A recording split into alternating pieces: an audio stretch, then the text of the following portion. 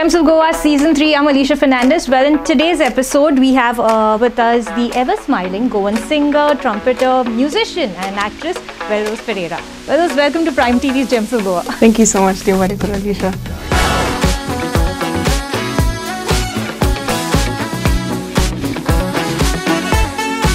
Velrose, to begin with, first of all, tell me, what is the secret behind this smile of yours?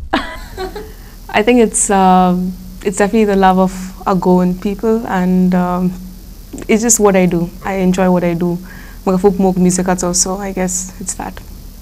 Okay, so now if I think we have seen all your videos on YouTube, we have seen you, we're following you constantly on Instagram as well, and I think what is so beautiful is that your voice is just takes us into a different time and space.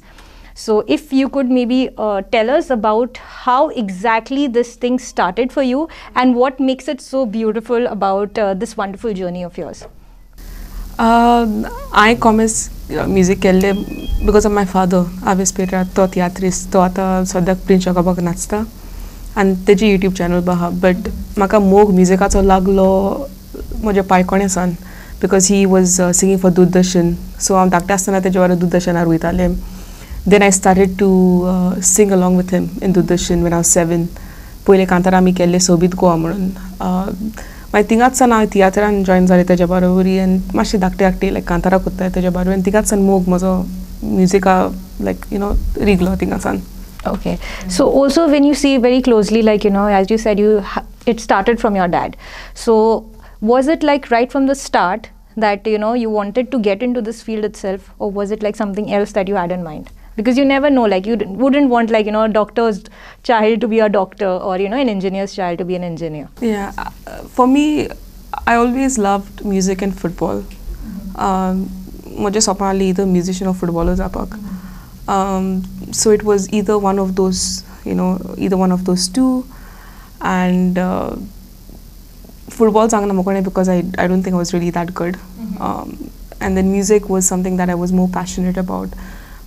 Something that I was better at, so that's why I went for music, and I think it was just the more feasible option as well. Okay, so there were like n number of like you could say branches in music. So, but why only trumpet? And why is it like we have always seen you in all your videos? You have that one trumpet, and I think you do an amazing job, I must say, when you're singing with the trumpet. You take us into a different time and space altogether. So why but only trumpet, and why not anything else more in focus, if you could say? Yeah, mainly because moza pais others like dada maka sangta lo ki like you take an instrument that's less taken, take the road that's less taken.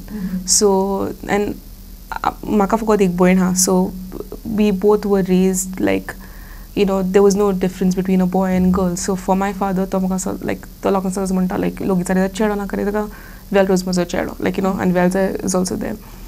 So, which is why I took up on a challenge to take trumpet, because chod chodwa, even aata basun chodwa chodwa zo na trumpet, blowing instruments, so chodwa kon na.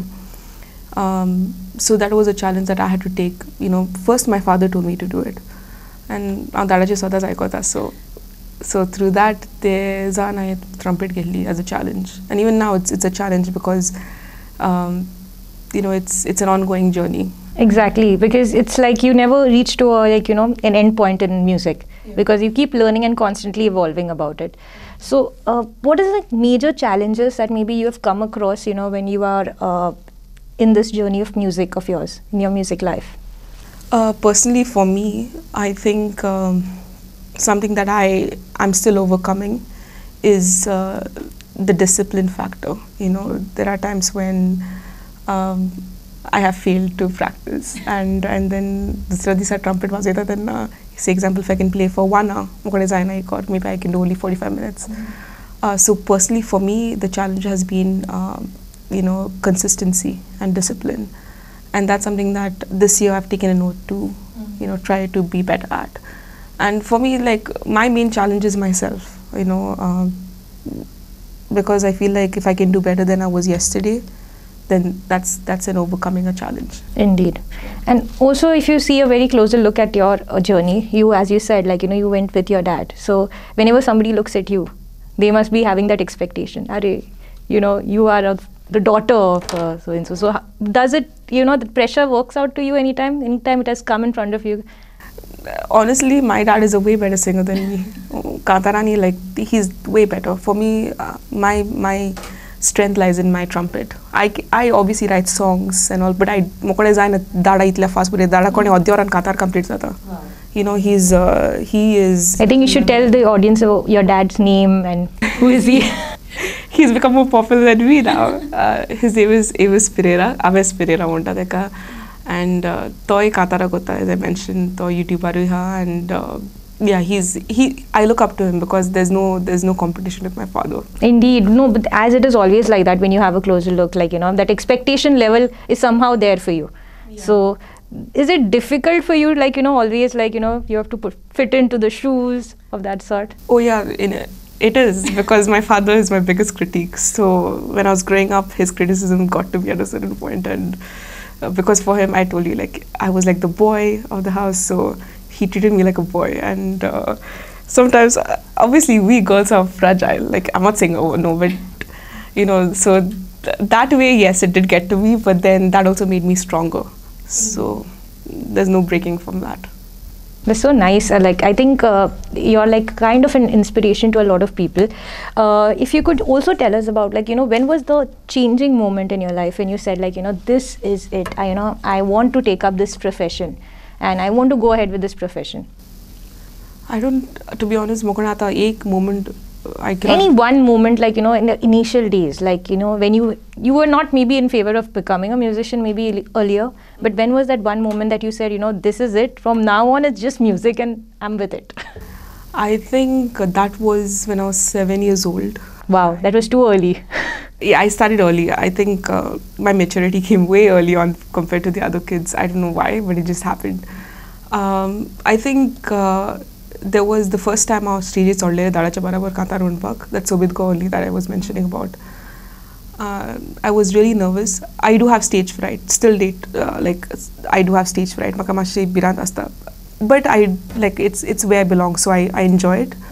But Tiadisa, when I went on stage, my performance was destroyed. Like, I really did a very bad performance, and a lot of people, like, were criticizing, they were making fun, and I think my dad took that as a challenge. And then I followed my dad's steps and I took that as a challenge, and I guess I proved them wrong. Indeed you did, definitely. There's no doubt in that. And I think a lot of people watching you and have seen your videos will definitely agree to that. I think you're doing a fantastic job. Thank you. There's a long way to go. I'm not fulfilled yet. I'm not even half fulfilled, but I know I'm on the right journey.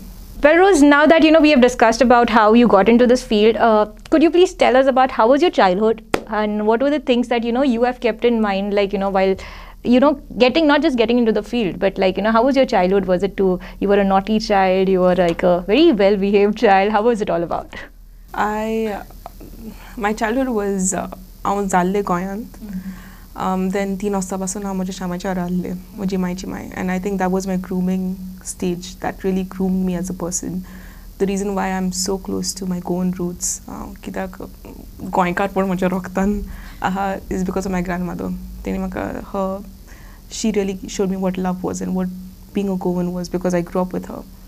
And then 3 वाजताचे 4 वाजता सुमार हांव mascot केलें दाडा मावाच्या बराबर, and I was a very tomboyish girl growing up. I still am. I'm very bubbly.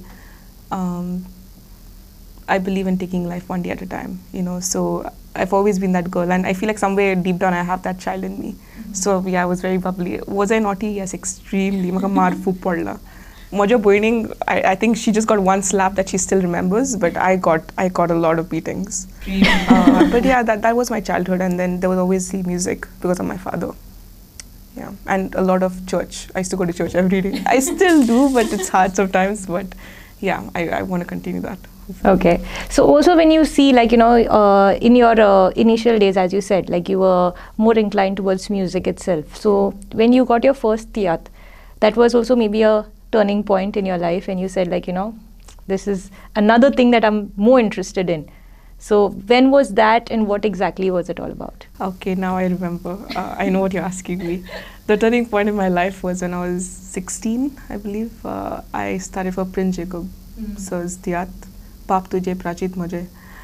That was a turning point because I was just a replacement. There was a girl, I think Sonia. She fell ill. I think I had never acted before that. I was just singing. And I don't know what made him believe that I could do it. So I auditioned and I did the role. And people really loved it. Till this date, people remember that role. Like just day for yesterday, I was recording at Elfin A26. They are, Rolachi, and I was like, that I did that role. And that really touched me because that was a turning point. Like, then asan newspaper aduni frame and people started recognizing me, and it really felt good to be, appreciated. And then I decided to go to Canada and pursue my, theatre degree. Exactly. So now you have also studied, as you mentioned just now, this thing professionally. So a lot of people, have groomed themselves on the stage itself. So, and it's always, when you talk about this particular roles, it's always the improvisation that takes place on the spot. So, has it any time happened to you, some last minute changes that was told to you? Of course. I think for me, I'm a firm believer that you learn on the job. The reason why I did theatre was not because I knew that that's going to teach me. Of course, your education is a tool. It's your power that you hold, and it never goes to waste. But I also did an education in theatre was because I knew that, I would obviously learn more theory-based. Practical, obviously, you have to learn on the job. To answer your question, coming back is, has there been change improvisation? Yes, be it in music, be it in acting, you have to be flexible. You have to be, ready to adapt to changes. Now we can see last minute. You can see it on Instagram itself. Things are changing. The reels that go viral are the reels that, creators, the content creators that have more creativity in them. That they can put out reels that are more, catching to the eye. So you actually sit down and you plan out the reels and everything in your Instagram profile, or it's like, I felt like that and I just put it up and let's see how it turns out to be? So far, I used to feel like it and I used to put it up, but then now, lately I've been trying to understand the market and how people, what people want. And I think it's more you have to plan it. And that's my goal in the future as well, to actually plan what I put out and to be more consistent. I think the consistency part is crucial here for me. Yeah. Indeed. So also now when you see your numbers, a lot of people, whenever they are on Instagram, numbers play a very important role. I think every social media executive will agree to me, and as every artist will agree to me.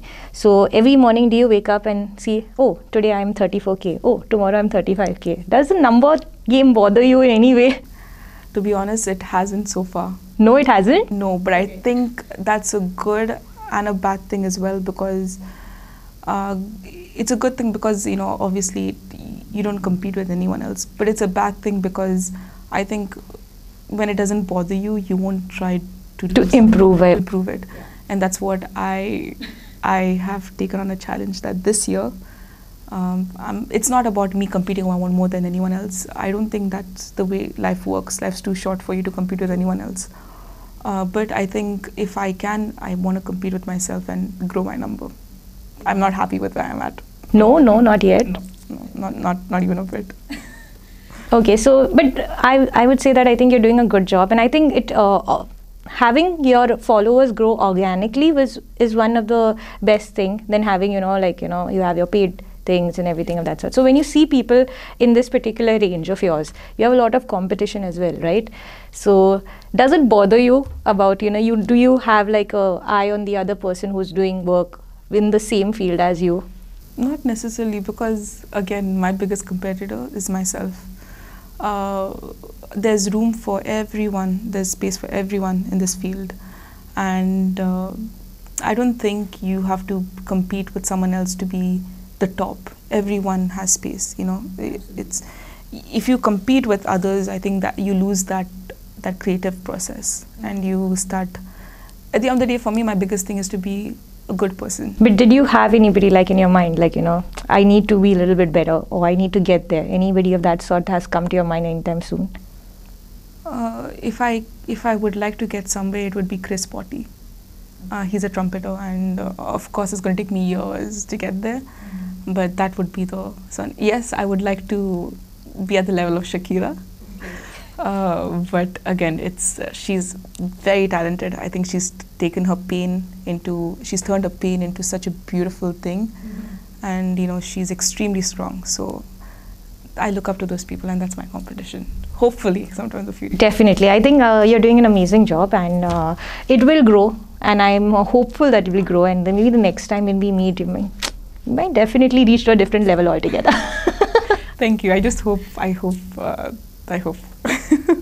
Velrose, now that, you know, we have discussed hell lot of things about how to go about and what exactly are the things that we have kept in mind about your life, about your journey. We saw a couple of pictures a couple of days back on your social media platform, and I think it's gone viral. So they're very cute moments that we have seen. Could you please tell us about the new thing in your addition into your life? Are you talking about my music? I think everybody out here knows what you're talking about. Yeah, I just got engaged on 17th of May, and yeah, it's been a special day for me, and I finally feel like I found the right man. So yeah, I don't know what else to answer. No, I think we saw those pictures and we were all very in that awe state of affair when we saw it, and I said congratulations on that, and we wish you all the very best in your life. And on that note, what we're doing is we're going to head into the rapid fire round. This is the most exciting segment of Gems of Goa, wherein I will ask you questions. You need to be very quick and very rapid. Okay, so just brace yourself as we're going to begin the rapid fire round of season 3 of Gems of Goa.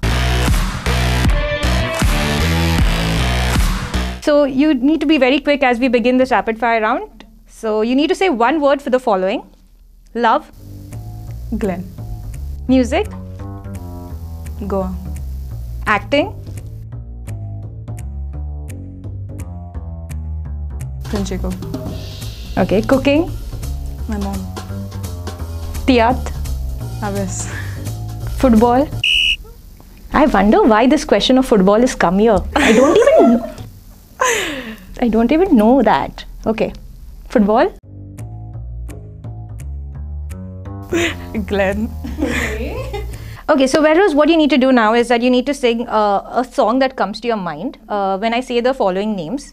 Okay, Lorna, Rawojeta mojanjo na stona, sarujeta ratni dona stona, purma tuira vonzai na tomog, tu zomog, voi tomog, tu zomog, kori na stona. wow, okay. No, it's amazing. Hema Sardesai. I think Blaine just told me a song which was Sopnant Futoile. I like the tune, so hopefully I'll cover it on the trumpet. I don't know the lyrics that well, but it goes tan tan tan taratam taran tan taram. It goes something like that, but hopefully It will come on the trumpet. We'll get to see it on YouTube, I believe. So that's one thing that is there completely. Okay. The next person, Glenn Martins. I don't know why this song is there. Anyways, one song that comes to your mind. For Glenn? Glenn, yes, Glenn Martins. I don't know why this is there. This is some odd name that has come right now, but still. We wonder why. Oh my gosh, I'm actually sweating. For Glenn. Oh my. I'm trying to find a funny one because he's really funny.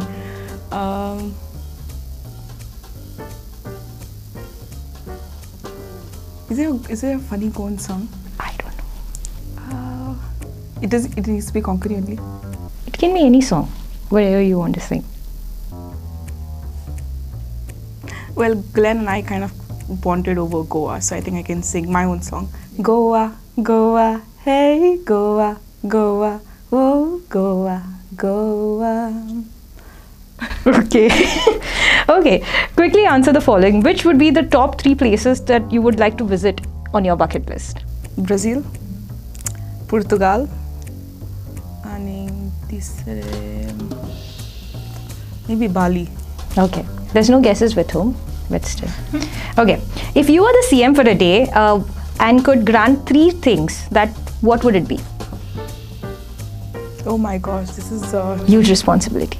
Yeah, I would take this actually seriously, but I've not thought about it because I've not thought of becoming a CM.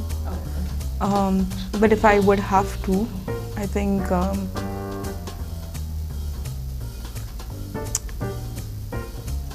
I would call up Father Paul Max and talk to him about what changes he would like and probably implement that because I look up to him. Secondly, oh my God, this is so tough. I think I would grant the day as a holiday. Just like that, take a holiday because I think a lot of people need rest. Okay. And third, I would have an official music day. Official Music Day. I think currently it is celebrated as World Music Day. World Music Day, yeah, but I would have a Goan official music day. Wow, that's something really nice. Okay, so if a documentary film had to be made on your life, what would you name it? Goa's Trumpet Girl. Wow. So I think a lot of people watching right now, we have a really nice name for the movie, and we have the actress with us. Would you like to act in your own documentary film? Oh, definitely. I love acting. We have an actress as well. So yeah, we are open for new plans coming soon. So if not the things that you're doing right now, what would you be doing? If not what I'm doing right now? What would I be doing? Never thought about it. No, I mean, initially I wanted to do something in activism and all, but it takes a lot of mental power, a lot of mental strength, and I salute the, activists out there. I think maybe I would be a police. Wow. Okay. Any particular message that you would like to give to your younger self, maybe a couple of, like, say, 7 years before this particular day? Pipachi karas na. Okay, well, on that note, I think you did amazing on your rapid fire round, the maiden rapid fire round. Velrose, if you could just tell us what exactly are your next maybe future plans and your message that you would like to give to your viewers watching you. My next future plan is definitely to post more songs in trumpet. I'm also working on a few songs of my own writing.